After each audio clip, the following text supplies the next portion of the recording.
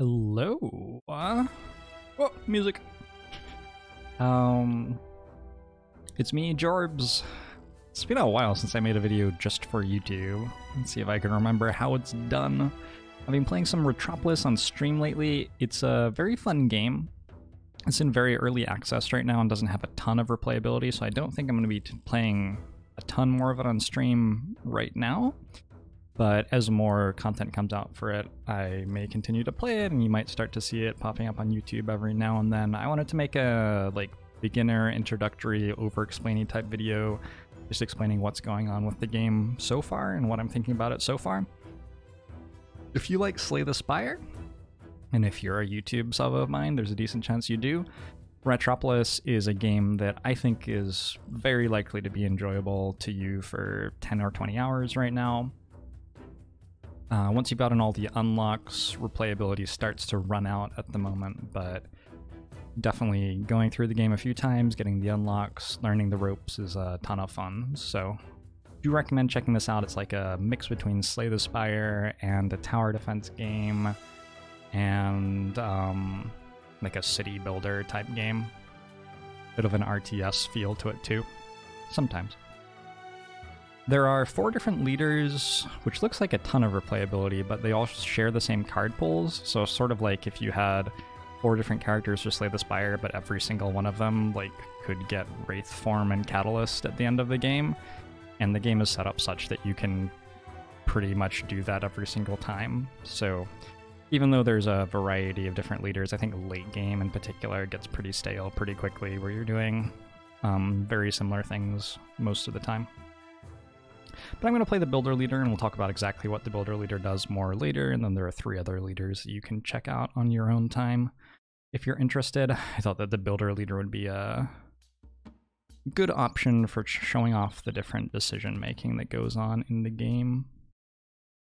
Alright, let's break down what's happening here. I've drawn a hand of 5 cards, very reminiscent of Slay the Spire. This is a real-time game, it's not turn-based, so in order to get a new hand of cards after I've played the ones from this hand that I want to play, I'm going to have to hit the redraw button. And this will discard the cards remaining in my hand and draw me a new hand. I get a free redraw every 15 seconds. If I want to redraw more often than that, I have to pay gold. Cost me 20 gold on wave 1, 40 gold on wave 2, 200 gold on wave 10. It's just 20 times the current wave number is how expensive it is to redraw a hand. So gold is a big limiting factor on how often I can redraw new cards, and that is one of our primary resources. We start with 50 of it. We get 5 gold every 5 seconds. This little number here is like our taxes, basically, which are collected every 5 seconds. Ratropolis pretends to be a wonderful place to live, but maybe it's not actually so great. In hand, we also have some cards which will make us gold. Cheese is an example. It costs us 40 gold to play this card. That's the top left number. And then this card will make us 30 gold for each cheese card in our hand, and it counts itself. So when I have 3 cheese cards like now, this will make us 90 gold, costs 40, so we net 50 from it.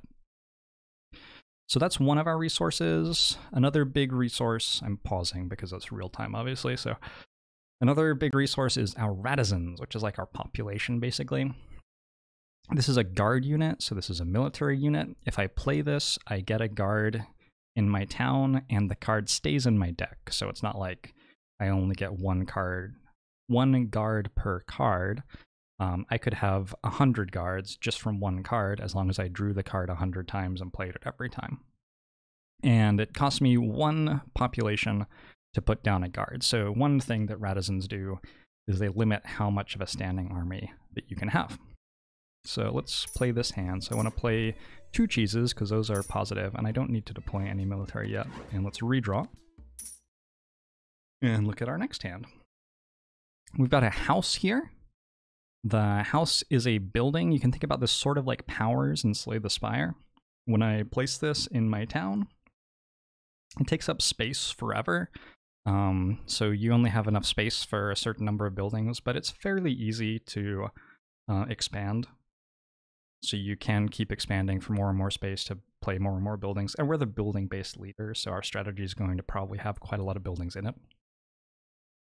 And once this is built, which takes just a couple of seconds maybe, we get another 4 Radizens, so we would be up to 9 total Radizens available, and we get +1 tax every 5 seconds. So that's cool. We also have a Potter, which is a different type of economy card. This one gives us 10 gold per card in hand when we play it, costs 17, so it would give us 50 gold and cost 17 for net +33. And Grain, which is another quite interesting type of economy card. This is an economy card, and this one has labor on it. There are actually a variety of effects that can be achieved with labor, but labor is a different way to use Radizens, basically. So you can use Radizens to make military units, or if I play Grain, it costs me 5 gold, and for the next 50 seconds it uses 2 of my Radizens, and then at the end of the 50 seconds I get 60 gold for a net of +55. So we want to play this hand, we want to play the Potter first, we want to get the Grain deployed, we can play a cheese profitably, and we want to play a house, and then I'm going to redraw. At this stage in the game, I think I can redraw profitably up until when redraws start costing 80. So I'm making a lot of money by redrawing when they only cost 20, just because the cards in my deck have a lot of gold attached to them. Alright. This little indicator here on the left says that there's a wave coming from the left. We've got a left side to the town and a right side to the town, and both can be attacked. And I have exactly 1 food left with which to deploy some guards, and these guards will do a perfectly fine job of defending the town. And then another thing that's going on is I have a leader ability. All 4 of the leaders have a special ability. My one is Blueprint. I can discard a random card for every level of the leader ability I have, so right now just 1 from my hand, and I get a random building card. And it's ephemeral, which means that if I discard it or whatever, it will just go away forever. So I get 1 chance to play it if I want to, and if I don't want to, it's just gone. So now that I have 236 gold, I should have enough money to play any of the buildings that I get. That's why I didn't use this ability yet, because I wanted to make sure that I actually had enough gold to play them. And I can discard a card, and we got a Watchtower. This is a defensive structure, fires an arrow that deals 5 damage to the enemy every 1 second. The game's by Korean devs, and some of the English localization's a little bit off, but I think it's fairly clear what that means. If you look at this militia, the breakdown of the card in terms of combat stats is very simple. It deals 3 damage with every attack. It has 16 hit points. And so you can compare that to the Watchtower, which deals 5 damage with every attack every second, and see that it's a decent amount of damage for this stage in the game. I'm not going to play the Watchtower. The problem is that it's a stationary building, and I'm going to expand past where my walls are right now very quickly, so it's just going to be sort of in the way of my other buildings if I play it. So basically we missed out on getting something worthwhile with that use of our hero ability, unfortunately. I'm just playing my economy cards and re-rolling, since the re-rolls are still cheap enough that I'm making money doing that. And we've got a wave coming in, a couple of enemies. Our guards are going to have no trouble dealing with those, though. It's a very enjoyable gameplay pattern, just like spamming your re-roll, working out which order you want to play the cards in your hand in, if there are any that you don't want to play, stuff like that. Alright. We're through the wave. You may have seen there that our wall has HP, and we're down to 176 out of 200. There is like 1 card in the game that can get that HP back, but what's more likely is we're just going to expand walls past it, and the walls that we build past it will have full HP, so that's fine. It won't end up mattering that much that this wall is damaged. At the end of every wave, we get a treasure chest, assuming that we kill it. And our treasure chests have 3 different options in them.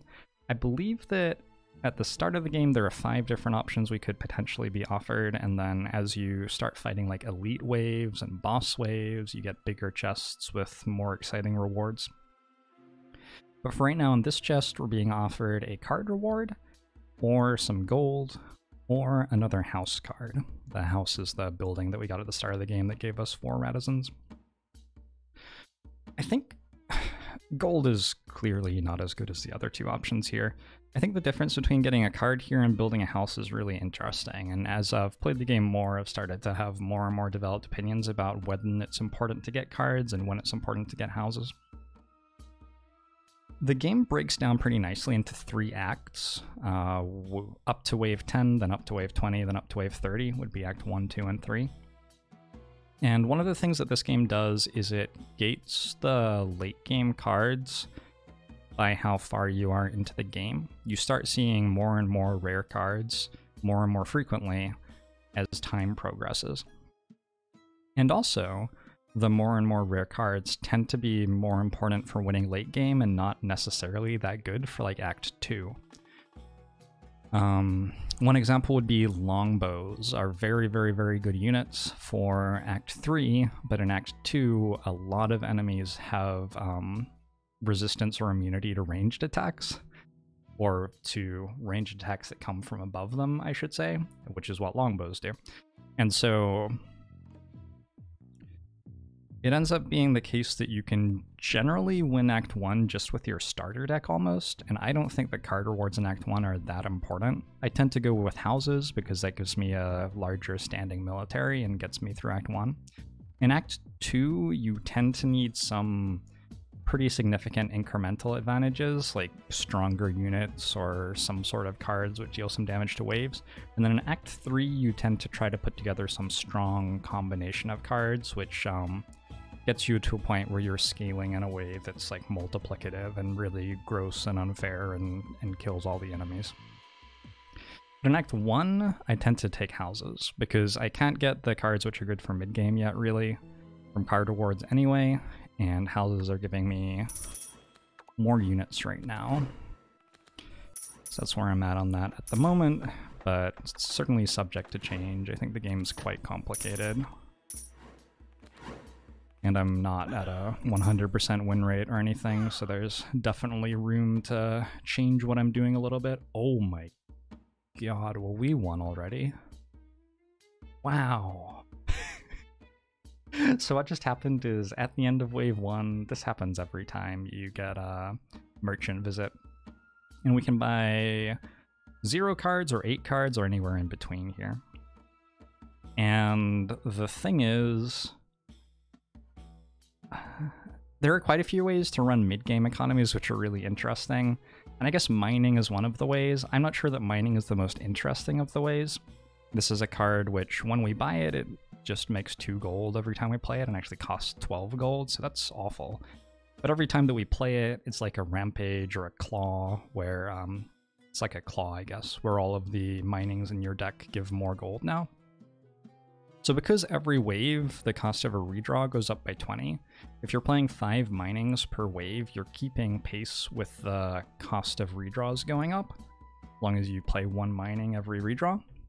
And if you can do more than that, which we definitely can at the moment, you can get to a point where mining is just letting you play cards non-stop. So I'm going to buy both of these. I'm going to be playing cards non-stop for this entire game. I'm going to buy a barn. Seems really, really, really good in combination with these minings, because I'm going to be re-rolling my hand all the time, and I discard my hand when I re-roll it. That's going to make us a ton of money, I think.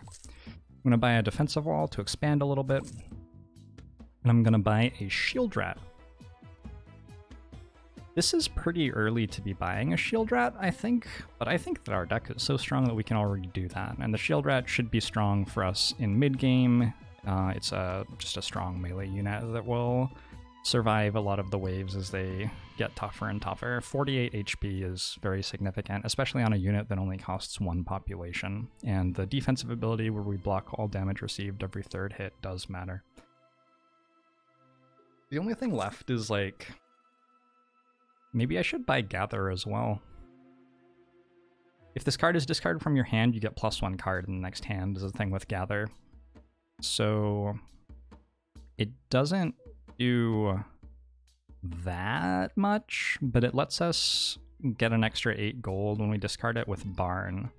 It lets us get bigger hands for Potter, so Potter will make an extra 10 gold because it'll be an extra card in our hand. The cheese, we're more likely to draw cheese together if we have a 6-card hand, although less likely to if we have a Gather in our deck, if we're like drawing Gather instead of cheese sometimes. So this card's okay. A cost that's sort of hidden with buying Gather here is that it takes time to draw it and to discard it. And this is a game where you are limited on time. Even if we can theoretically gain gold every time we reroll our cards, that doesn't mean that we have infinite gold, because we don't have enough time to do that infinite times. Also, gold's capped at 99,999, so we wouldn't get infinite anyway, but we probably have enough gold from our minings that we can reroll as often as we can press the button, as long as we play the cards in our hand. And because of that, I think that buying Gather is probably not great, because it just adds another card to our reroll cycle, and makes it take a little bit more time for us to get to the cards that we want more. So I'm going to go with no on that.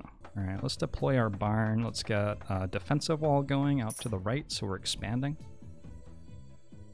Let's already put a shield rat in front of this wall. Why not? Okay, I think this is our first event, yeah? Tree hideout. So we get lots of events in this game. The events actually, sometimes your choice for an event will lead to a different event happening later. So you get a clear indication of what your choices can do now, but you don't necessarily know, like, maybe one choice will lead to a different thing happening later, which could be important. And I guess you have to go look on Wiki or something to find that out, which is something I haven't done yet. I'm not sure if the Wiki's there.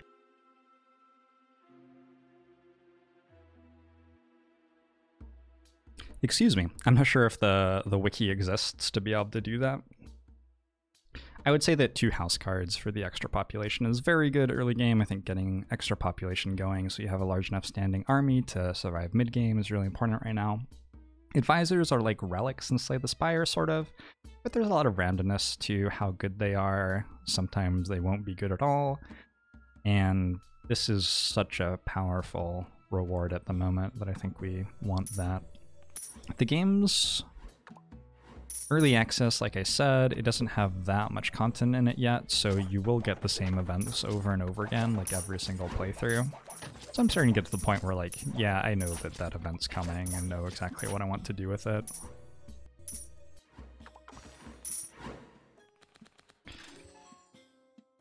Alright, treasure chest. So I could take another house, just keep that population increasing.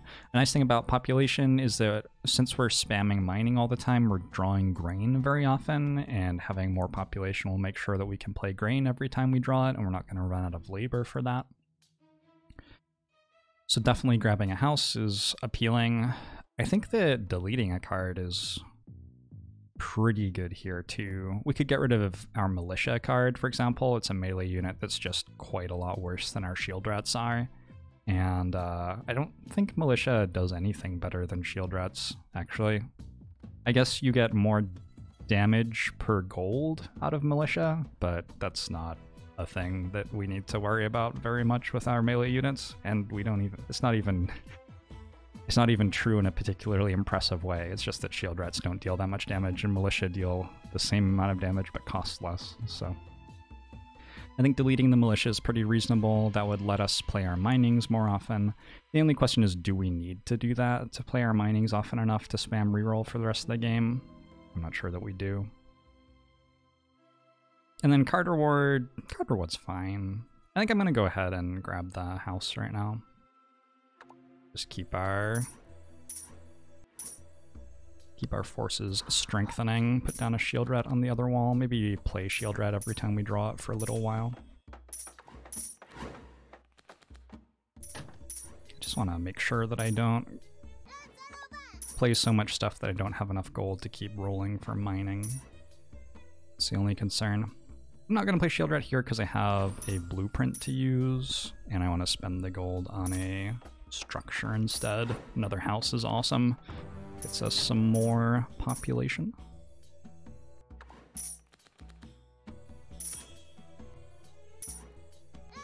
We got another wave coming from the left. We're still only at wave 3, so everything's pretty chill. It's a very, very enjoyable little cycle of drawing the next hand and working out which cards in it you want to play and where do you want to play them and everything. Looks like our economy is starting to take off. Mining's already at 50 gold. Yeah, we're going to be very rich in this game for sure.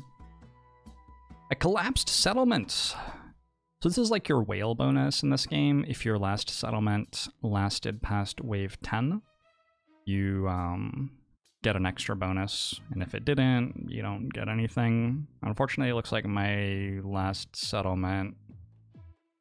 That's weird. I'm pretty sure my last settlement lasted longer than wave 10. Maybe I was like starting this video and didn't like how I introed it and started again. No, I didn't do that. That's weird. I thought my last settlement lasted longer than wave 10, but I must be wrong. So we don't get any bonus from that, unfortunately. In this treasure chest, we have the get card that we've been passing on just because other stuff seems a little bit stronger, and our basic deck seems strong enough to win Act 1 for right now. Honestly, we can probably do pretty well in Act 2 with this deck too.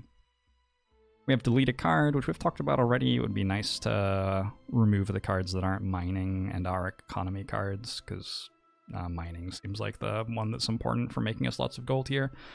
But I think I'm going to take the leader level up. This is the first time it's being offered.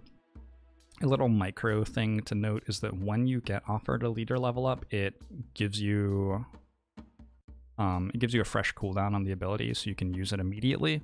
So you want to, if your leader ability is available, you probably want to use it right before you pick up the chest, just in case you're getting the leader level up, if you're in a situation where you would take it.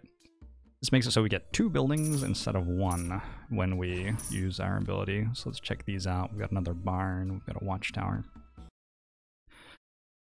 I'm a little bit short on space, and I feel like I'm very rich. And the builder has this special thing where I can place a building on top of a building of the same sort and just upgrade the building and get a level 2 one. Level 2 buildings tend to have somewhere between 1.5 times and 2 times the effect of a level 1 building. So a lot of the time you want 2 level 1 buildings instead of 1 level 2 building, because the 2 level 1 buildings will actually give you more effect. But a level 2 building uses less space. I feel like we don't have that much space, and I feel like the output from the barn isn't that important at the moment. I'm just going to build a level 2 barn, and I don't think we need a watchtower for any reason. We're going to keep expanding past these borders, and our military is plenty strong to defend our walls without help from stationary defenses at the moment. When we expand our walls, we can just send our military walking forward to the next wall. That'll be a bit better. Maybe I'll have to do another run where I don't get 2 minings right at the start, and we can talk more about the mid-game economy, because I think the mid-game economy is just going to be spamming mining over and over again, which is not going to be super complicated. It's up to 78 gold per play already here. There are definitely much more interesting and complicated things that can happen in the mid-game economy. So we have to think about, how do we lose the run from here? Just because we have lots of money does not mean that we win at all. To survive Act 2, we're going to have to deal with some pretty difficult to kill waves, and a lot of them are going to have defenses against our guards, because our guards use arcing projectiles, and a lot of the waves in Act 2 have shields above their heads, so those units are just not useful. So we're probably wanting to have some sort of damage dealers that don't get affected by the shields, some sort of strong melee unit that's more damage focused than the shield rets are, some sort of spell maybe that deals a lot of damage. Basically, we're going to need to look at more cards probably in order to beat Act 2. So 100 gold doesn't let me look at more cards. Removing a card doesn't let me look at more cards, but +1 leader level definitely lets me look at more buildings, and buildings can definitely get me cards. You'll see as the run goes on that buildings can do some very, very, very strong things in this game. So I'm going to grab that. I'm going to lose half my gold, which doesn't matter at all. I think the minings will take care of that, no problem. And from this treasure chest reward, I think I'm just going to take another house. Let's keep the population going. My main concern here is dying in mid-game, because I'm not able to get a strong enough army to deal with the mid-game waves. I think that with our hero ability, we'll be able to find ways to scale into late game almost all of the time. So grabbing a house seems like the right thing to do to me.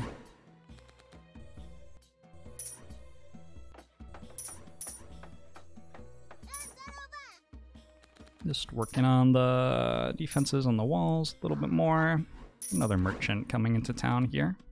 Be able to take another look at some cards. I believe that the merchants come at the same times every single run, so it isn't random when they're going to show up. You can actually know exactly which waves they show up on if you've played the game enough. Alright, cool. I was talking about how I might need some strong melee-based damage dealing to survive Act 2 when we've got a Berserker being offered to us right here. So that's that done. Yep. I'm gonna grab the Berserker, I'm gonna grab a defensive wall and a house just to keep on expanding. These other military units do not seem necessary to me. Like, buying a militia here just isn't very useful at all because we are limited on our population. We can only put another 3 military units down unless I get more population from houses.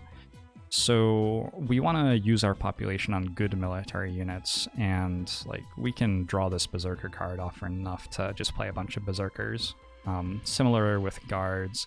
Slingers are like very similar to guards, but have a bit more range and stun the enemy and have a bit more damage. They're like an upgraded version of guards who do something quite similar to guards overall. I don't think we need to buy slingers over guards at the moment. I don't think our strategy is going to revolve much around either guards or slingers here. I think let's have shield rats and berserkers for a while, and then we'll try to shift into something else for late game. I don't believe it's worth it to buy the random card. There is a random card in every single merchant in this game, and you can buy it.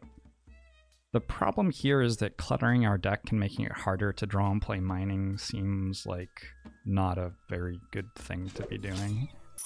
We're definitely enjoying getting to playing mining at the moment. Alright, let's push out to the left. And I'm just going to go ahead and grab another house, keep the population building.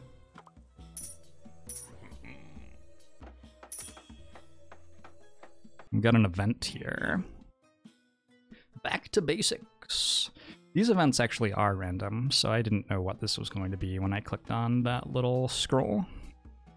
You can get a random economy card or a random building card. Economy cards are, I believe, exclusively cards which give you gold. Let's see. I can think of one which gives you more card draw sometimes. But for the most part, they are cards which give us more gold, and we don't really need that because mining's taking care of us. We have a mining-based economy, and we will for the rest of the game. So I'm going to take a random building card. I don't think... It's possible we get a building card that we don't really want, but I think we take it anyway. We get another house. That's awesome. I don't think it's likely enough that we get a building card that we don't want for us to not take that. Oops, I should have played Potter before I played the houses. It would have given me a little bit more gold. Rather than playing the cheese, I'm going to use my hero ability here. It's level 3 now, so I get 3 buildings, 1 more house. There's an aid station? Aid station gives us sustain, and since we're going to be melee unit based, it looks like, for all of Act 2, having sustain on those melee units I think will be very valuable. Let's place the aid station. I'm still not going to put a watchtower down. I'm still planning to expand quite a lot. I am the builder leader, so I expect to get a lot of buildings. Let's see, 7 guards. 7 guards. For a little while, guards will be nice, and then they're going to start dying to splash damage from things.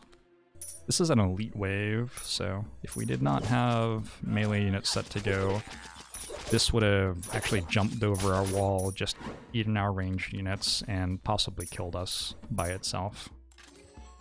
And the elite waves are actually, like, the waves aren't always the same, which is nice. There are a variety of possible elites, there are a variety of possible bosses. I think there are like 2 of each per act or something right now, so not quite as much variety as in Slay the Spire, but it's definitely coming along. Definitely a little bit of it going on. For an elite wave, we get a more exciting treasure chest. Our options are Expansion Territory, gives us 2 houses and a defensive wall card. We can keep pushing out. Legendary card, choose one of 3 legendary cards. I think that legendary cards are very good, but they're not that great until Act 3 a lot of the time. So I'm probably going to pass on that right now. Some of the buildings are very good. Some of the skills are like Wraith Form levels of broken. The thing about Wraith Form is it doesn't really do anything at the moment, though. We can also card upgrade. I think card upgrading Berserkers just guarantees that we're set until the end of Act 2, and then we can worry about other things later. I'm going to take the card upgrade on Berserkers. I'll just spam Berserkers a little bit here. Gives them over 50% more damage, actually. That's pretty significant. I'm going to play Berserkers every time I draw them, and we're going to have a very, very, very Berserker-based military here. I'm not going to bother playing other things right now. My Berserkers are just much stronger than my other units. Okay, coming from the left side again. And keep in mind that I don't necessarily have enough population or gold to be playing all of my military cards. 6 Berserkers on that wall. Let's make 6 over on this wall too. I'm using Q and E to jump from the left side of my base to the right side and back again, in case you're playing and wondering what that hotkey is. Using space to redraw.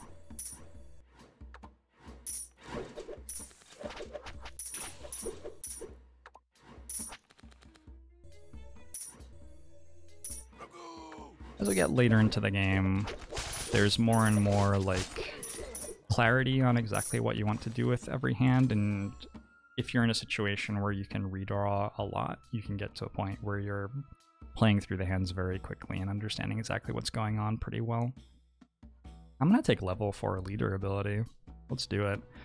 It's not actually written anywhere, but the builder leader ability gives you more and more rare buildings as you level it up, so now that it's level 4, we should start seeing some pretty sweet rare stuff.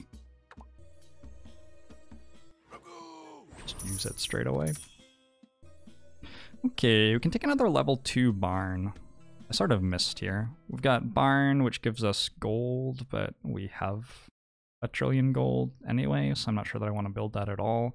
We have a tannery, which gives us bounty. Bounty is how much gold you get when you kill enemies, so that's also just more gold. We have a mine. Every 60 seconds we draw a selected card from the card tomb, which is the discard pile. Which doesn't seem like it does anything when we're redrawing so fast anyway. We can just redraw to pick up cards. And a problem with this is that like it has an animation and it takes a while for the card to get into our hand. So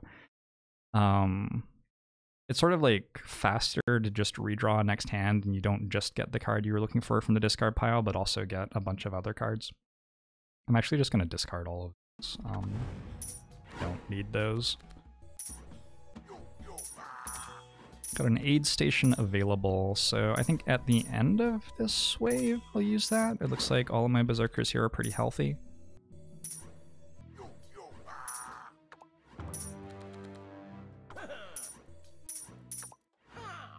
I've got another merchant.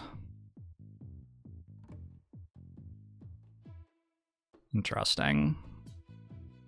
Well, I'm going to buy 2 defensive walls and keep on pushing out. I'm going to buy a market 100%. I would love a market. This is a market's like your own merchant that visits every 2 minutes. You're only allowed to buy 1 card from the market instead of up to 8 though. So sometimes you won't get as much value out of it.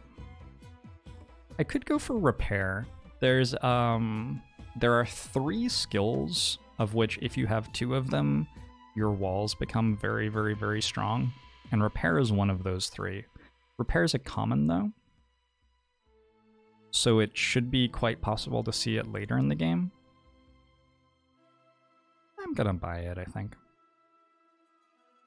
And then the other two, one of them makes it so that your walls only take 1 damage every time they're hit. That's the thing I was talking about, that's sort of like Wraith form. So if you have that plus repair, then all of a sudden, like, the enemies can hit your walls forever, but you're just going to repair them and they're not really going to take damage. And there's one that gives your walls increased max HP every time you play it, and you can stack it indefinitely, so you can get to like a 3000 HP wall, and then when you repair it, that's 1000 health healed. So that will help you to survive waves for a very long time too. Repair doesn't do very much at the moment because I have berserkers, so my walls aren't actually taking damage. Oh, whoops, I can't play those because there are waves coming. We'll wait until the waves die.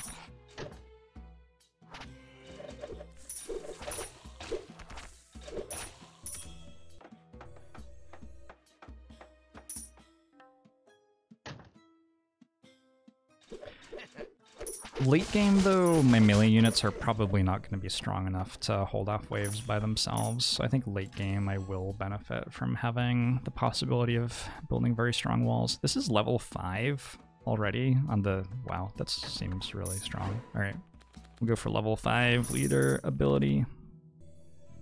Monastery is a good one. This is an active where every 2 minutes we can remove a card from our deck, so that can be used to get rid of the like early game economy cards that we're not really benefiting from anymore. Definitely throw that down. Watermill, every 60 seconds we get a work card, and the work card makes it so a building of our choice works at double speed. So like our monastery would let us remove cards more often, for example. I think the watermill mostly just takes up space and isn't necessary here. It takes time for me to activate it and play it on the monastery, and that just doesn't really seem worth it. It's probably fine to grab it, but I don't think it's necessary.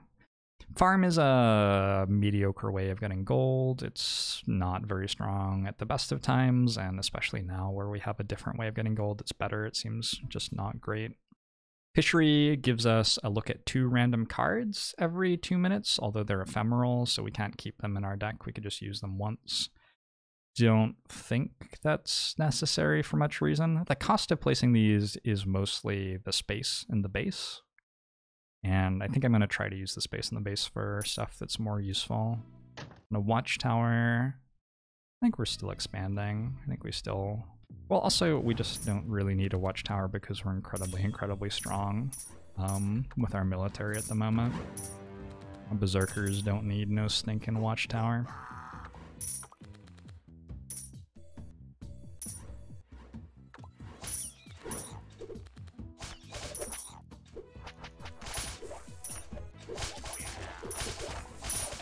Let's use the aid station. Do a mid-combat heal there. See how our guards are all dying there? They're getting hit by the ranged units. That's just gonna happen. Your guards don't stick around forever unless you invest quite a lot in making them tankier somehow, and we haven't really been offered any way of doing that. So I don't know if it's because of the options I choose earlier or if this just always happens, but on wave 9 I basically always get this event, and I basically always take +2 attack for all of my military units currently deployed. Especially when I have more base level units, but even here where I have berserkers who are pretty strong, getting the +2 attack. We've got an aid tent, so our units are going to survive for a while. It's going to do a lot to help us through Act 2. We should be about to see a boss wave here. Deleting a card. Deleting cards fine, but we have a monastery that's going to slowly delete cards for us. We don't need gold for any reason, so I'm just going to take another house. The big concerns for me right now are... I have to make sure that I play enough stuff to actually survive Act 2. I can't like get greedy and stop playing military units because Act 2 is pretty scary. The game's hard. Even though I have a strong start here, it's possible to lose. The other thing is I need to make sure that I'm seeing lots of opportunities to put something broken together for late game. If I don't get something broken in late game, I could still lose in late game just because the waves late game get very strong. Oh, did we already kill a boss? I'm confused. Is there no boss at the end of Act 1? Maybe there's no boss at the end of Act 1. Maybe I'm a crazy person. Now that we're at wave 10 though, now when we look at cards, we have much higher chance of seeing more exciting cards, basically. So I think I'm going to start looking at cards here over taking houses, and we'll keep on getting some houses from our hero ability as well. We should be able to keep our people upgrading or whatever, population booming. Call to Arms is not terrible at all. This would just make a lot of militia for us all at once, so if we fell behind on one of the walls, this would be a nice way to stem the bleeding for a bit.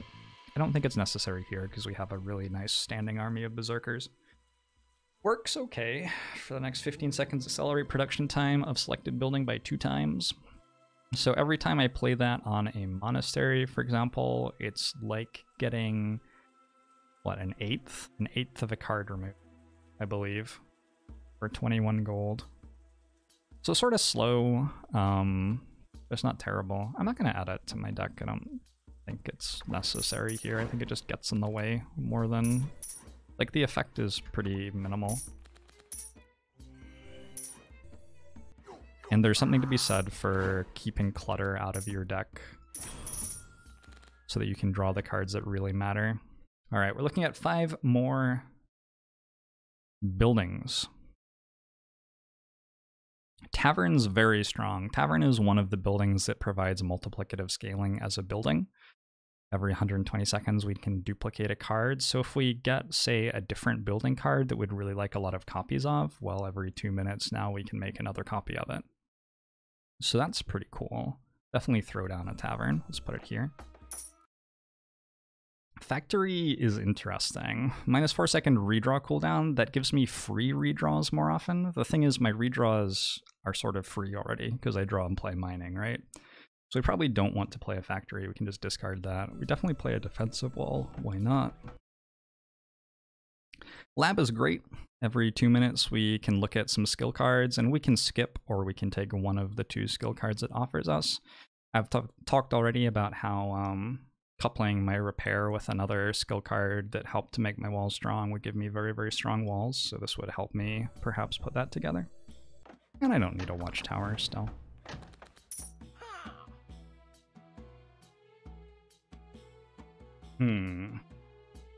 So I could go with a 3rd mining, but it doesn't seem necessary. It seems like I'm already good there. I think the options here that matter a lot are market or defensive wall, and I'm just going to go market. That's fine. You can usually get a defensive wall every time you go to a market. Sometimes you can get 2. So we can just buy defensive walls when we run out of space for buildings pretty much, and a market is going to increase our chances of getting the late game broken combos that we need. We've expanded to a point where we've triggered this event. This event triggers when you expand to your 4th wall. I think in either direction, I'm not 100% sure. Obviously all of these options are pretty bad, but in this situation we can just lose all gold and we're actually going to be fine. Our taxes are going to tick, we're going to play Potter, and we're going to get back on track with our minings pretty quickly here. A merchant has arrived. Merchant, I don't have any gold right now. Can you hold on for a second? You can see how long the merchant's going to stay there if it's not on screen. But if it's on screen, there's actually no way that I know of to tell how long it's going to stay. A little bit weird.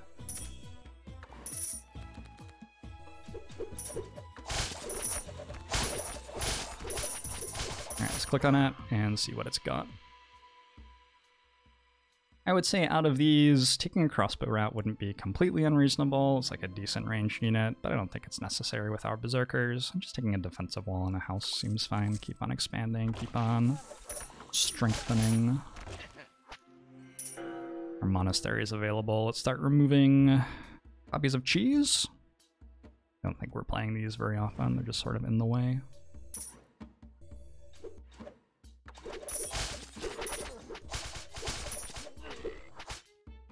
Is that the Act 1 boss? I'm confused. The Act 2 boss is very clear. It's like, oh yeah, this is a boss fight. Maybe the Act 1 boss is a little bit more confusing. Maybe it doesn't actually exist. Who could say for sure? So we're a little bit light on gold at the moment. Taking 2 house cards and a defensive wall card does cost a bunch of gold to deploy them. They're also nice to have though. 25% military card attack. That seems like a really good advisor, doesn't it? And then a card upgrade. I can't think of anything in particular that would be incredible to upgrade in our deck at the moment. Let's take 25% military attack. So this is an advisor. It's sort of comparable to a relic in Slay the Spire. We have that forever. It seems like 25% is a pretty big number. This is my educated guess. Seems like that will probably help us quite a bit over the course of the run. Just a little bit stuck on gold right now because our little nest egg got stolen by the event. But our minings give us so much that... There we go. We're back in business now, I think.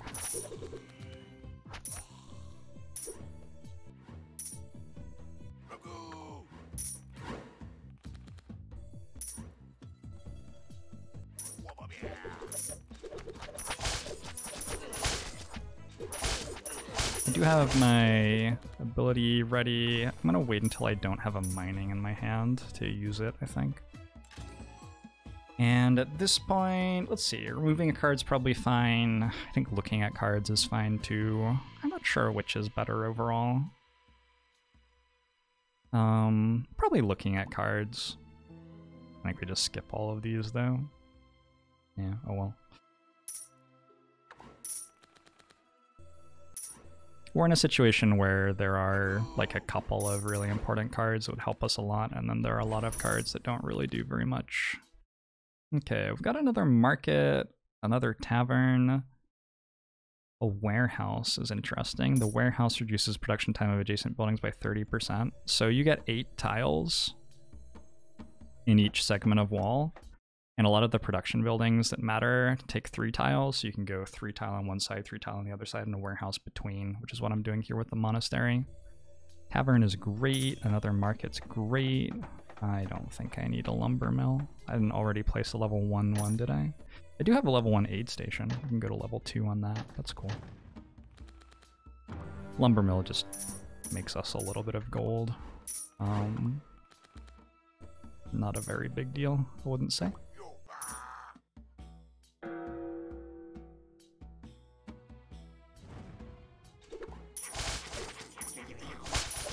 So these enemies, they have their like tablets or whatever those are above their heads.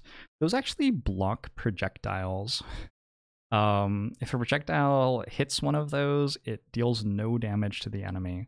And so having a purely ranged unit based military in Act 2 specifically, because Act 2 is the only place where enemies have stuff like this, doesn't really work. You really need melee units. So good thing that we have berserkers, right?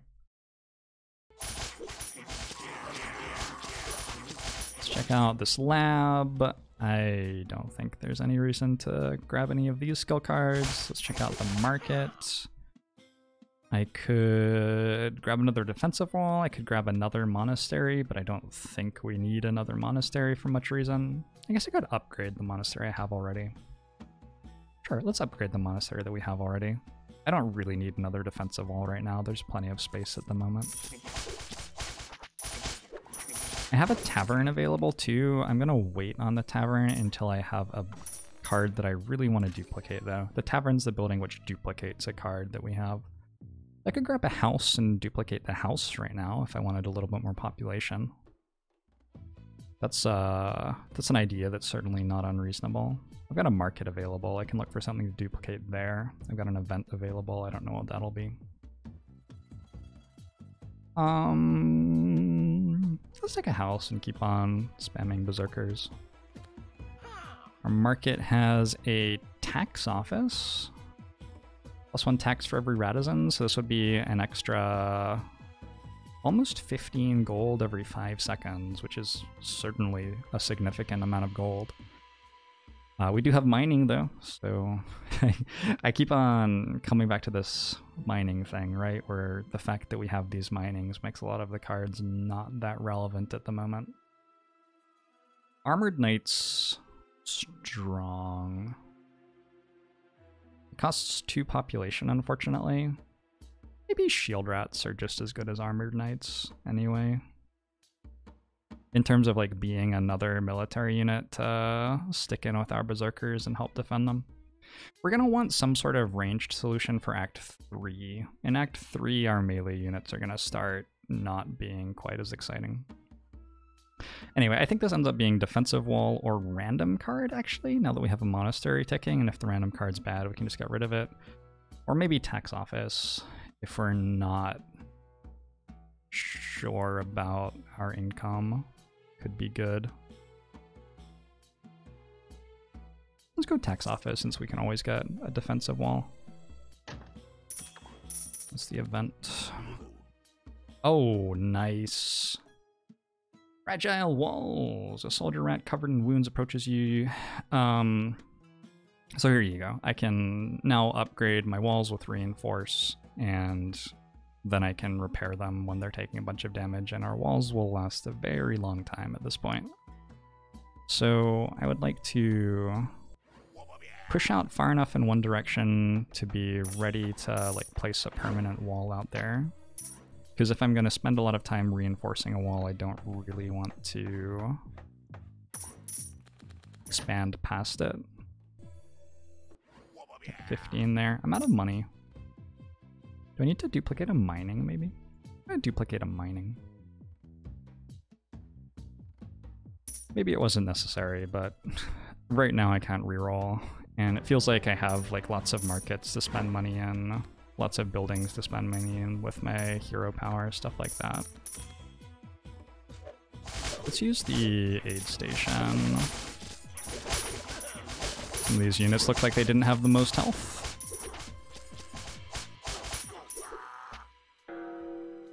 Keep removing the cheeses.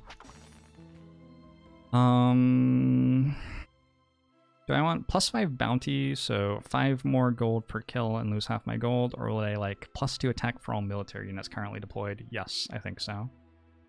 This seems like a mostly irrelevant change to how our gold works, and this seems like our units are stronger for the end of Act 2. The end of Act 2 is scary.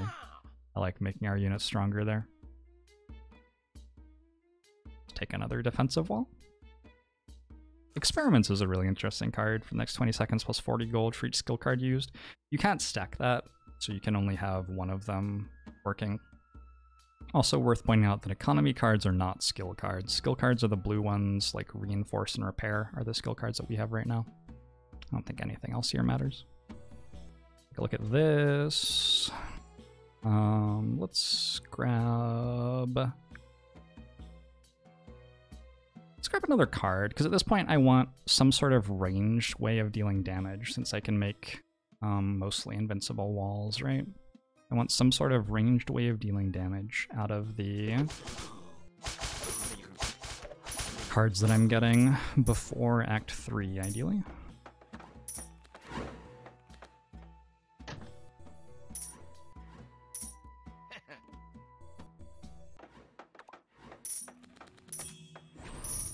I look at 5 buildings again. A smithy every 120 seconds. Upgrade a card. That seems great. Just upgrade some of the cards that we're playing.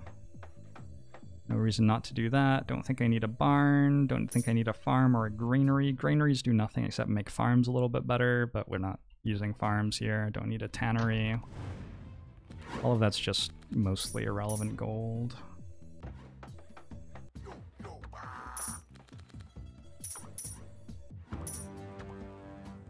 Oof. Floods have hit us. We can take 5 flood cards though. They just cost us 75 gold to get rid of. So, not the best, but we have a strong enough economy to handle that.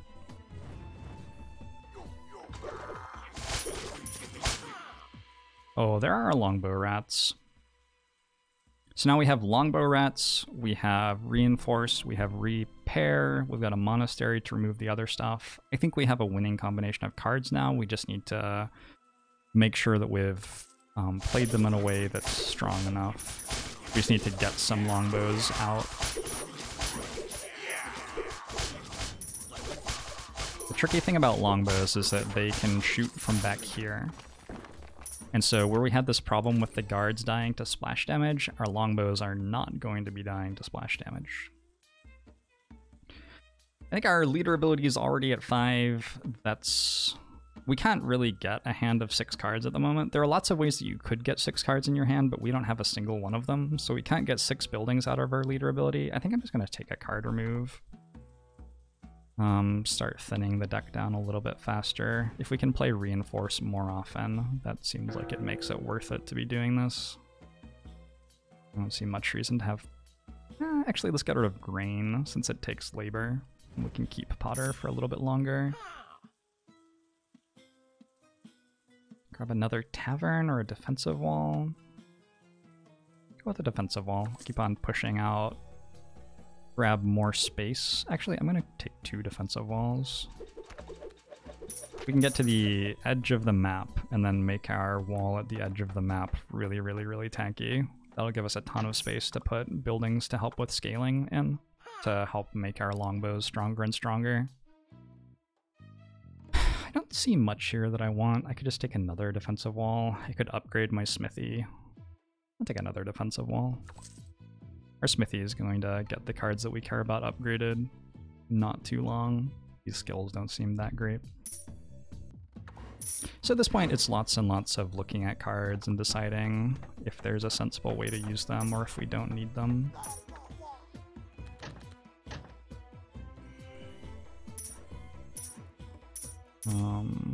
Push you forward, reinforce that maybe.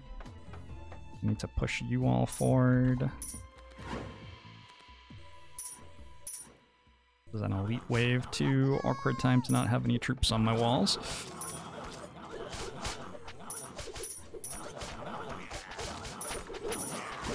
We'll be fine once the berserkers actually get there though.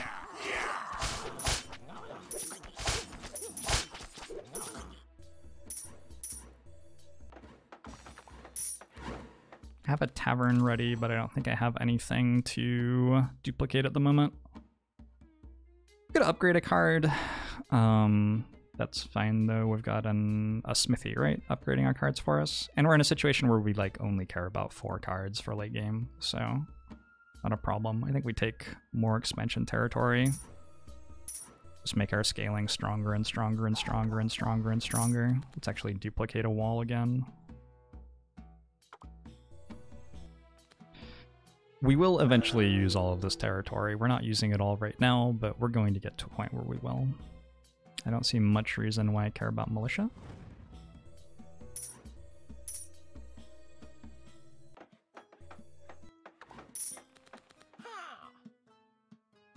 Grab another defensive wall? Sure, why not?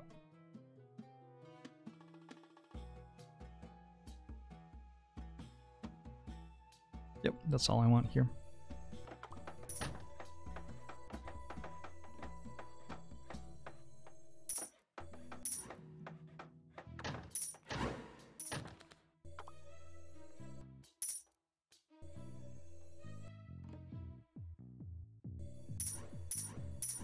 Okay, so we just reached the end of the possible territory to the right. I'm gonna upgrade this wall. I am the builder, so I can place the same version of a building on top of a building and get a level 2 version of the building. And I'm going to start reinforcing that wall and pushing out to the left now, and we will control a lot of territory.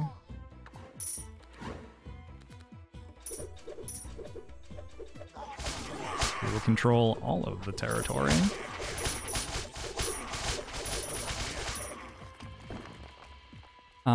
Sensible upgrades here. I would say Longbow Rat's a pretty sensible upgrade.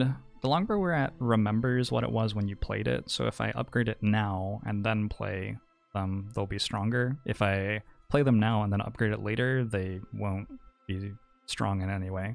And our Longbow Rats probably aren't going to die at any point in this run, so I think playing stronger Longbow Rats makes sense.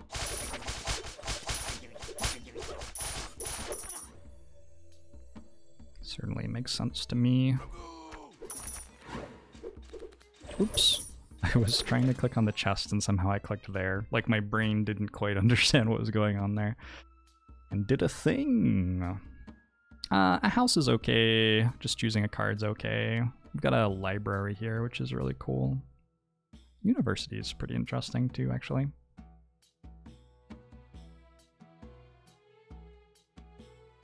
Yeah, I'll go with a house. I'm just like a little bit concerned that one of the ways I might lose could be to not get enough longbows. So the library gives us an extra card when we redraw it. Can I upgrade this? Or whenever we redraw, we get an extra card, rather. Where's my smithy? No, it's a long way away. I can't duplicate it either, can I? 17 seconds? I think it's worth duplicating this, so we'll wait. University gives me minus 5-second leader ability cooldown every time we use a skill card, so that could get us a lot more buildings really fast. I think I'm okay with that. Yeah, and I'm gonna wait for this tavern so I can duplicate a library so I can get a level 2 library. And level 2 library will give us an extra 2 cards every time we redraw, which will be even stronger. Don't need guards anymore. Come on, tavern.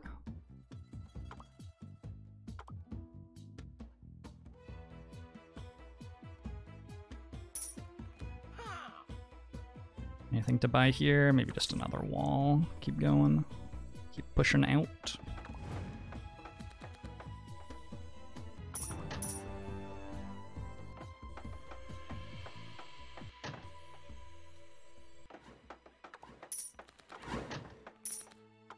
All of a sudden I have 7 cards in my hand.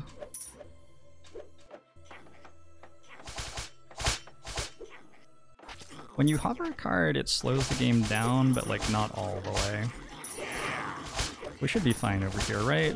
Oh, there like are a lot of them. Interesting. We're just barely okay, I think. Definitely lost some berserkers there, though. That would have been really awkward if our berserkers all died. Maybe I need more berserkers deployed. Because those people had defenses against arrows from our longbowmen. They were holding things above their heads, which would have blocked the arrows. Yeah, so if all of my berserkers died there, it would have been, like, pretty difficult. Probably not impossible, but possibly fairly difficult to deal with everything. That event didn't really do much. It's a whatever event. We took like -4 tax. Doesn't really matter. How do I pause a recording?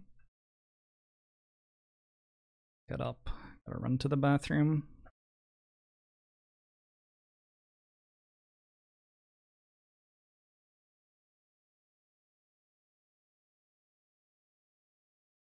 I have no idea how I pause a recording.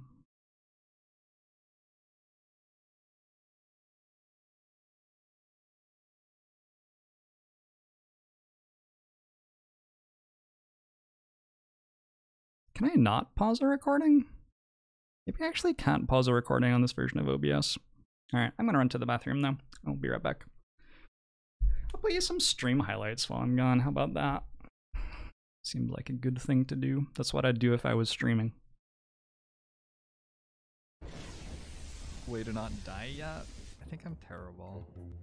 I think I'm punting.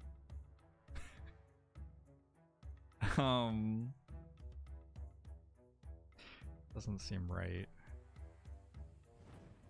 Slida, thanks very much for the Twitch Prime. Uncle Musho to you as well.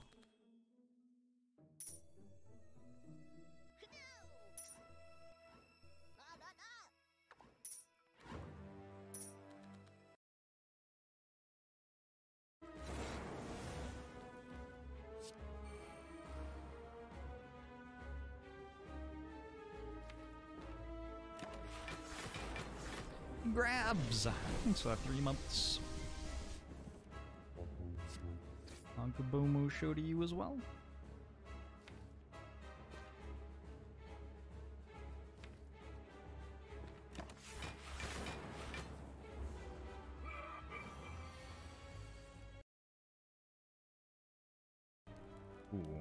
Ooh. Ooh. Ooh. Ooh, a variety of noises. Alright, well that dies. That's cool. Gain 6 health, get a relic. Oh, it's a dead branch. Alright. I'm into this. I'm starting to feel excited. Sword boomerang seems cool. It's Gremlin Knob again. Maybe this fight will go better for you, Gremlin Knob. Wait, Gremlin Knob, where did your health go?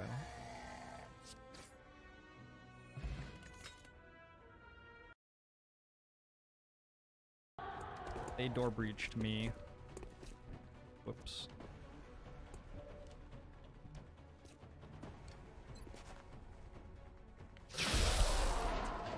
Welcome to Earth, mate. Fucking infantry, man. Fucking infantry. You can't just deal less than 21 there?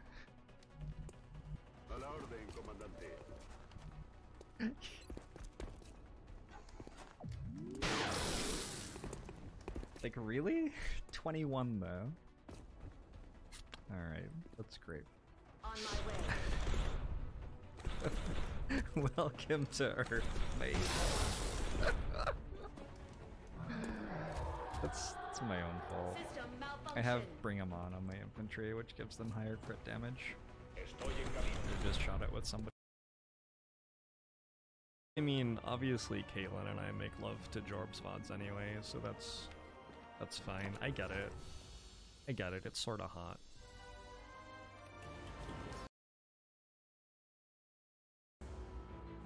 Was Bell changed? Yeah, a little bit. A while back. Burn? Hello? Are you okay? Burn? Yes, hello? Would you like to, like, come hang out with the rest of the hand, maybe? You're good over there? Alright. Oh, here it is. It's arrived. Hello, sorry about that. I'm back though. Whoa, whoa, whoa, stop playing the... what's going on? We're being attacked from both sides. There's a treasure chest. We just finished a wave. We've got longbows cooking. We have a smithy upgrade. Alright, I think I vaguely understand what's going on here. We're just working on winning the game right now, right? Keep looking at cards.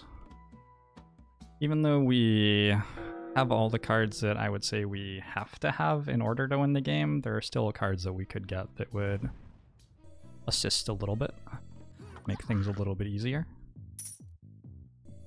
We can't go any further this way, so we are pushed all the way out in both directions.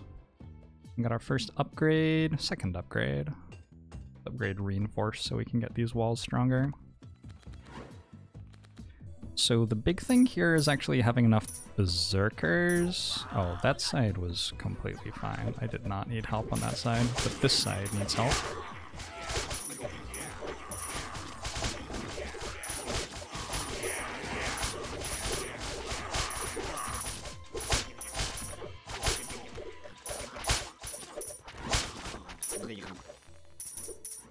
Looks like we're still good. And when we go into Act 3, we actually stop fighting against enemies who are strong against ranged units. And so, because of that, I'm just going to take a house here and get my population a little bit higher. Let's actually duplicate it and play it. Because of that, my longbows are going to take over now. I'm going to get both of the walls up to 1000 HP. That should keep them safe for a little while. Not much reason to care about any of the buildings that make me money, which is 4 out of these 8 cards. I already have defensive walls pushed all the way out. I could buy a defensive wall and upgrade one of my inner walls, but I'm not that sold on it. It doesn't seem very important. I only have 6 cards total, it looks like. Or wait, there are 3 here, so I have 9 cards total, and I draw 7 cards per hand. Okay. So it's not completely free to buy a random card. I'm just gonna pass, I think.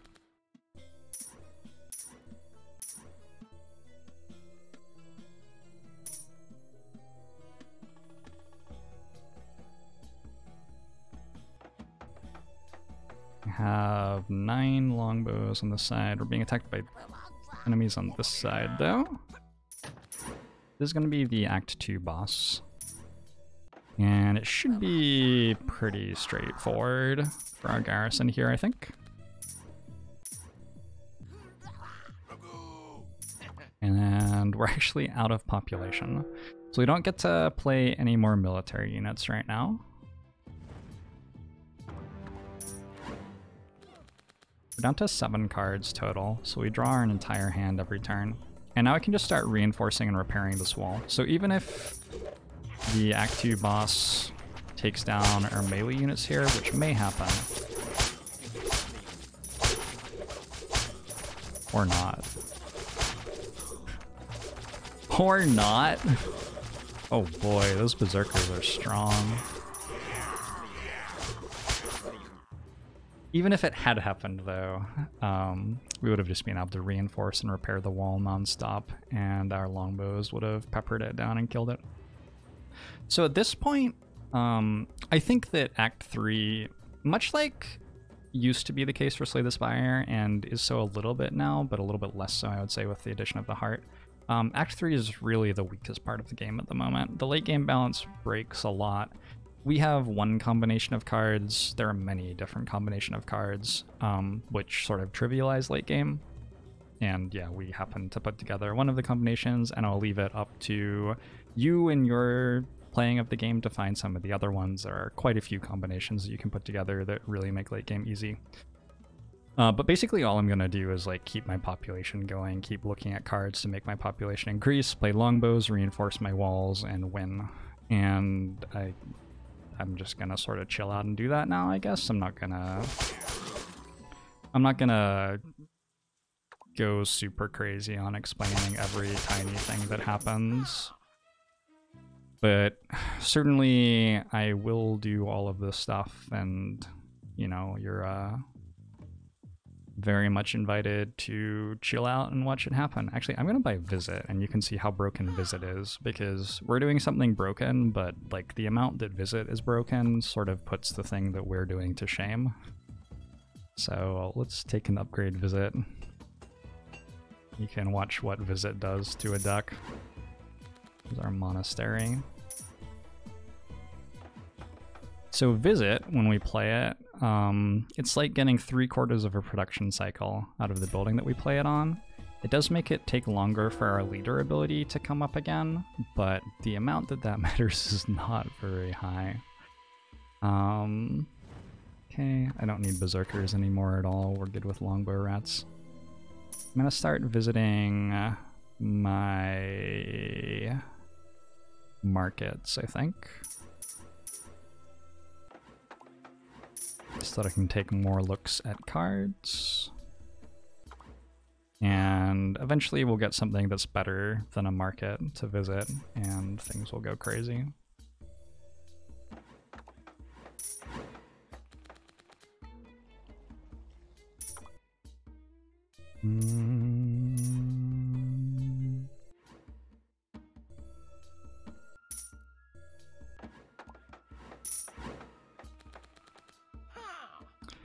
Fortress.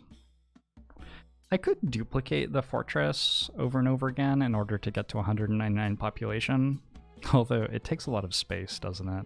And I only have 1 military card in my deck. I don't think that's the best way to do it. Yeah, I don't think that's the best way to do it. Warren? Warren would do it. So let's grab a Warren, let's duplicate our Warren. And basically just by itself with Visit, we now have maximum possible population. So the Warren every production cycle gives us increased pop, and we're just going to visit it over and over again until we have all the pop we could ever need.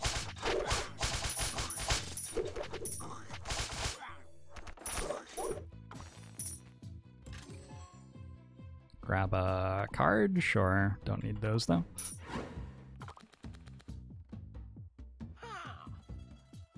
Monastery Bazaar. No, no, no, no, no. I can remove a mining at this point, I think. I don't think I need 3 of these. What's my gold at? 23,000. Yeah, I'm probably okay.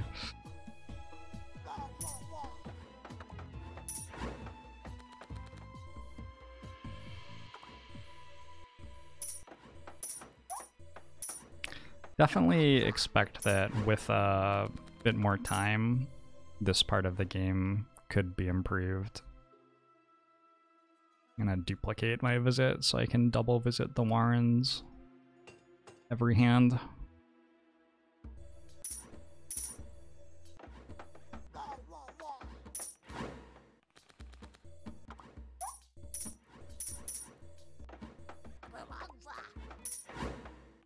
Alrighty. Now we're just chilling.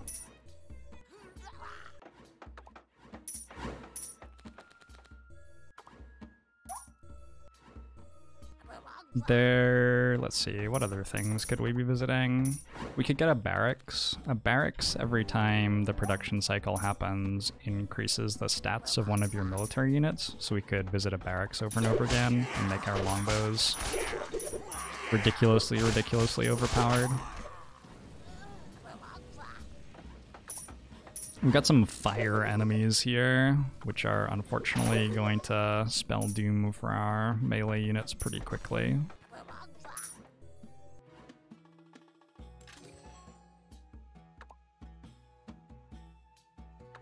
No real reason to take another visit there. Like, if I wanted one, I'd just duplicate it from the tavern, honestly. There are some clicker elements to this game, like there are events which ask you to click on things.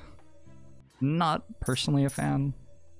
I feel like I have better things to do with my time.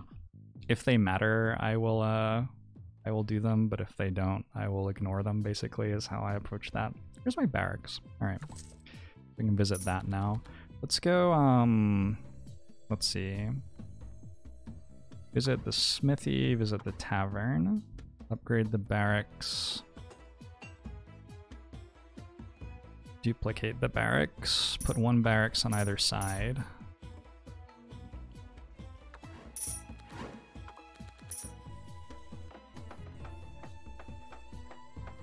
So that it's easy to visit. Let's buy another Warren and do the same thing with the Warrens, actually. So we can just very easily hit everything from either side of the base. Visit.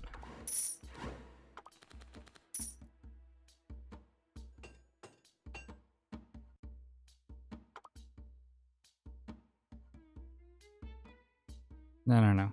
What am I duplicating? I don't have to duplicate any of this stuff, actually. Okay, never mind. Never mind.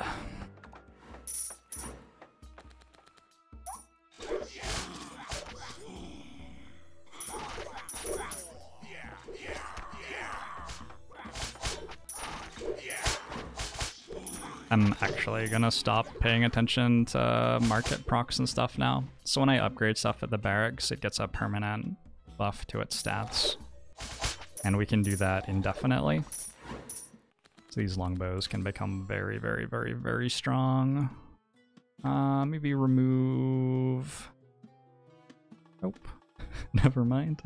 We have an event which can punish us by not allowing us to expand anymore. We already have expanded to the edges of the map, so there's no reason not to take that. I guess, okay, there was a reason not to take that. It makes it so that the waves take longer to come, so we'll actually extend the end of the game here as we get more and more overpowered. I'm gonna stop playing longbows until I've upgraded them a bit more. You're gonna see the boss at the end of the game not live very long here, I imagine.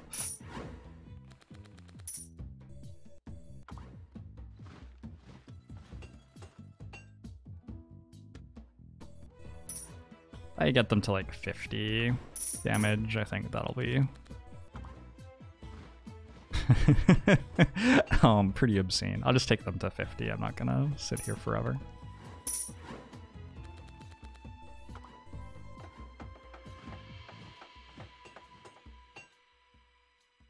Is it increasing that by a different amount every time? Or is it all, it's always 412, is it? This goes to 38? Okay. I need to do 3 more of those. You can see that with the mining letting me draw my hand over and over again, and with the ability of the hand to do some sort of scaling thing, I can very quickly scale out of control for late game. And that's something that I think... No, that time it only went up by 3. So it's not always going up by the same amount. Oh. That'll be something that I think will be really interesting to see how the devs approach changing it, if they choose to change it. It might be that the devs decide that this is how they want the game to feel, in which case, you know, probably it's never going to have a ton of replayability for me, just because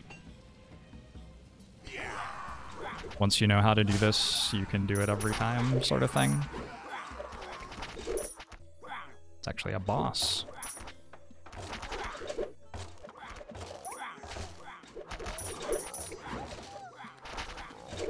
Our melee units are dead.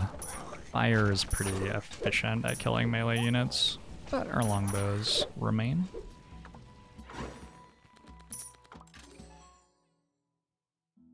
Card upgrade, legendary card.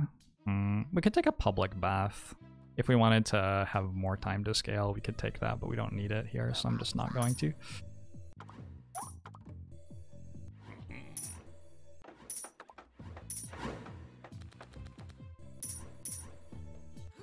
The Slay the Spire devs did an incredible job of clamping down on the really broken ways to make the end of the game irrelevant that used to exist, and making sure that the end of the game was challenging enough to provide replayability. And I think it's probably possible to pull that off in this game, but looking at what the game is right now, it feels like there are a lot of things that would need to be changed. The, like, mid-game's really good, though. Mid-game, I often feel like I'm going to die. I often feel like I have to do something creative to survive. This mid-game was just like spam berserkers. It was one of the easier mid-games that I've played. There are definitely other situations where I've had to get way more creative than that.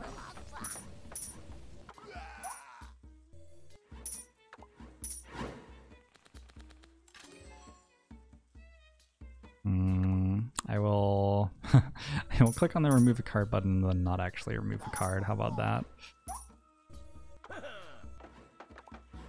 Not gonna bother visiting the merchant. Don't know what could possibly be offered to me that would matter.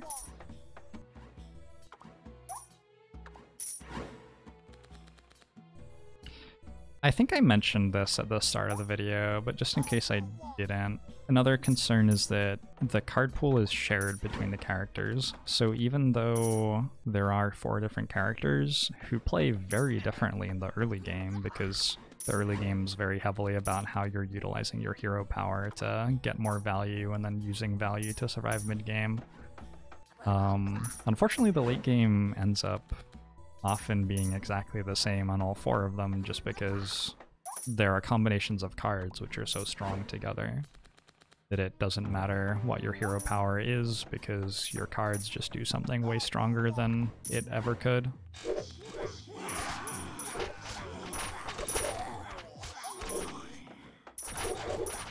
That's the end of the berserkers. They served us well, though. Guards are actually still alive. You can't skip the reward, that's funny. I wanted to skip there, but there's actually no option to do it. I mean, there's no reason to, right? It's not like taking the gold is bad. Just felt like a situation where there was no reason not to skip either. Got 34 longbows there, 18 longbows here. Let's get some more longbows on the right side.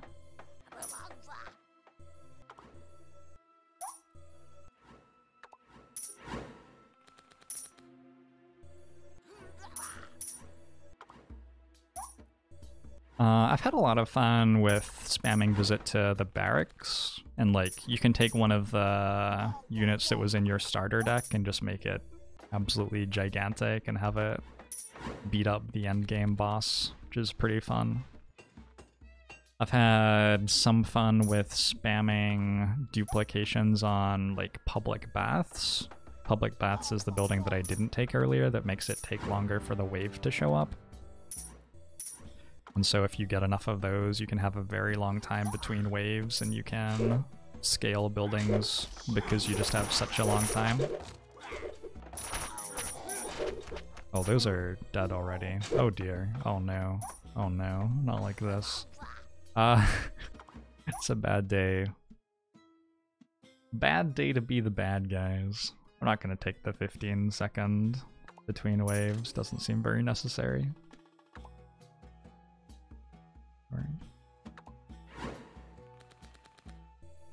You can play for score if you want.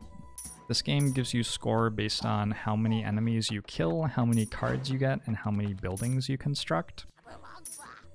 Which means that in order to high score, you have to do some really weird things. Like I could theoretically be visiting my markets and buying cards every single time, and my score would go up.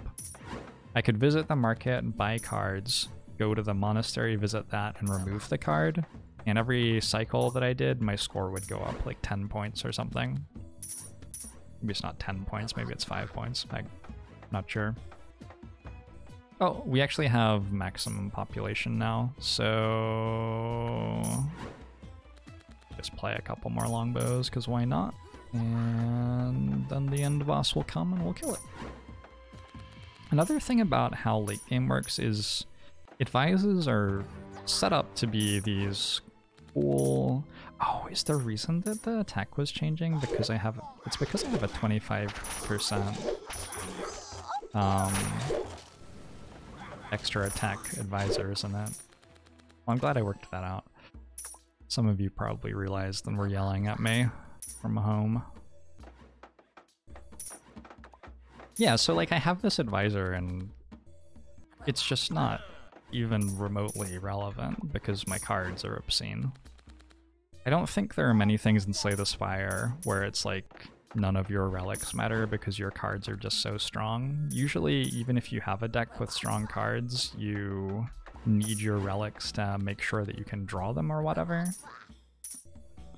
But in this game, one thing that happens is there's no resets between fights. So one of the strengths of Slay the Spire is that like you need to put demon forms into your deck, for example, or cards like demon form, which scale for you over the course of a fight.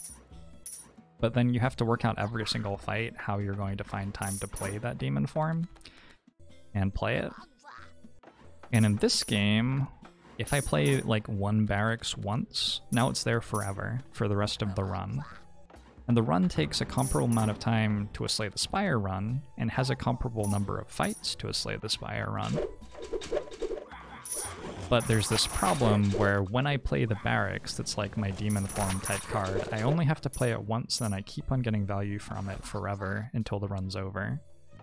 And that really hurts the game's replayability and the interest that it's possible to have in a run, I think, because once you get this barracks down and it starts scaling, it just becomes very apparent that you're going to win and you don't have to do anything to earn that anymore. Just the act of playing the barracks once and staying alive while you do it ends up being enough for the rest of the game pretty much sometimes. So that's the thing that seems like a big problem with designing the game for having fun late games.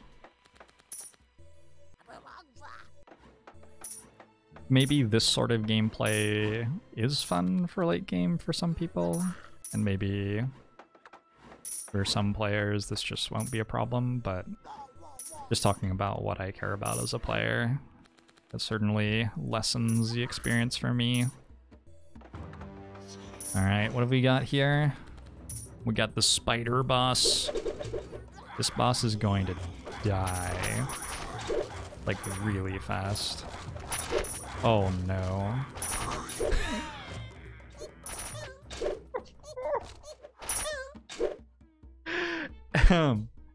So, that boss actually has, like, abilities and stuff. Oh, I got to 99,000 gold as well. That's funny. That boss does actually have abilities and stuff, which it can theoretically use, but yeah, we killed it too fast. So that's Ratropolis. This was a very clean, very OP win. There are a lot of mid-games in particular which are a lot closer and scrappier than that, and it's possible to have scrappy games where you come out ahead in the end. Yeah, the end game was very linear here for sure, but I think that's sort of par for the course, unfortunately. I think that pretty much any Ratropolis win that I showed you would have a very linear end game where you're just sort of spamming some sort of incremental advantage over and over again. I think it's pretty easy to like get to wave 27 without something like that, but I think it's very hard to bridge the gap between wave 27 and wave 30 without some very strong incremental advantage generating engine, which if you have it, it just sort of consumes the gameplay. So I would say that early game here was fun. It was made more simple by the 2 mining cards that we got really early, but we got some buildings deployed and got to build a standing army, and we had the shield rats, but then we found the berserkers, and I was like, okay, we need the berserkers for dealing damage to Act 2 enemies, so we need to go for the berserkers here and get away from the shield rats. That's the sort of decision that I wouldn't have been able to make the first time I played the game, so maybe I would have lost if this was the first time I was playing the game, because I wouldn't have recognized how I needed to warp my unit compositions around. And then for Act 3, like, if I didn't know that my melee units were going to have a lot of trouble surviving fire attacks, I wouldn't have known to prioritize longbow rats so much. And I think I was only offered longbow rats once or maybe twice, so if I didn't buy them when they were offered, maybe I would have lost there, but once you've learned that longbow rats are very strong for late game, then you know and you can do it. Yeah, I would definitely say that mid-game can be more interesting than it was in this run, but I think this was a pretty typical win for Ratropolis, maybe a little bit easier than some of them are. I've found that I can win definitely more than half of my runs. I had like a 6-win streak that died in a very tough mid-game earlier this week. I think that if somebody spent a few more 100 hours than I have playing the game and really ironing out all of the math on redrawing and stuff, I've done a few spreadsheets, but not a ton. I'm sure that you could get up to like 80 or 90%-ish win rate, but the game still is a little bit vicious in mid-game, and sometimes mid-game is going to be really demanding, and getting from 90% to 95% or 98% I think is a pretty impressive thing to do in this game, just because sometimes it's hard to get the cards that you need to survive as the waves get stronger and stronger through mid-game, and then also sometimes you have to get really creative in working out how you're going to put together a strong engine for late game. Sometimes it's not as easy as it was in this run, where it was just like, okay, I make the walls strong, I put longbow rats behind them. Sometimes there's a lot more like thinking going on and matching different pieces, because you don't just get given the exact easiest cards that you want at exactly the right times. So, fun game though. Even for a run where I was explaining a ton of stuff, this only took an hour and a half. And I would say that that's pretty in keeping with like a fairly long run would be an hour and a half. It's more normal for a win to take somewhere around an hour, so pretty comparable to Slay the Spire in game length, I would say. Quite an enjoyable mechanical gameplay system where you're redrawing and playing cards. Just overall a really cute, fun game. I know I've been ragging on the endgame a little bit. That's who I am. As a gamer, I want to be constantly being challenged to make new decisions and reevaluate things as I play the game, or I get bored if I'm just doing a linear strategy. And like, if I could imagine teaching a robot to do my strategy in under an hour, I am probably not enjoying executing the strategy very much for me. But if you are interested in, like, I don't know, watching a show and playing a game, I feel like Ratropolis late game is a pretty good pretty good speed for watching a show while spamming some buttons off screen. Alright. So thanks for tuning in, everybody. I hope everybody's doing well. I don't get the opportunity to address YouTube-only people that often. But yeah, I hope you're having a great time. I do read all of the comments on YouTube. Got a super positive YouTube comment section, and I appreciate that, and I hope everybody's doing well and having an awesome... Apparently it's November, having an awesome November. Check out Ratropolis if this looked interesting to you. This hasn't been sponsored or anything. I bought this game with my own money because it looked really, like, super up my alley, and then I thought the gameplay was good enough to be worth recording an explanation of what was going on and putting it on YouTube. So this isn't like an advertisement. This is just me genuinely saying, hey, if you enjoy Slay the Spire and you enjoy this sort of game, Ratropolis is a really fresh take on it and could definitely be worth checking out for a few hours. So hope you have an awesome rest of your day, and I'll hope to see you next time. Bye. Oh, we should watch the...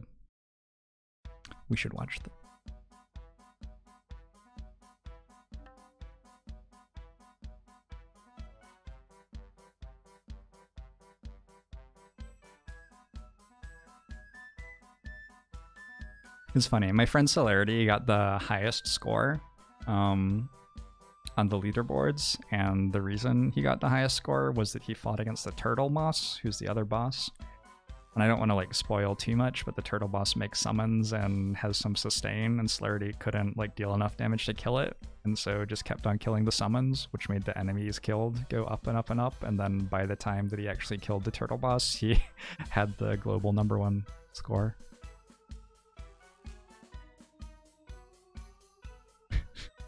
Sort of funny. Anyway, see you all next time.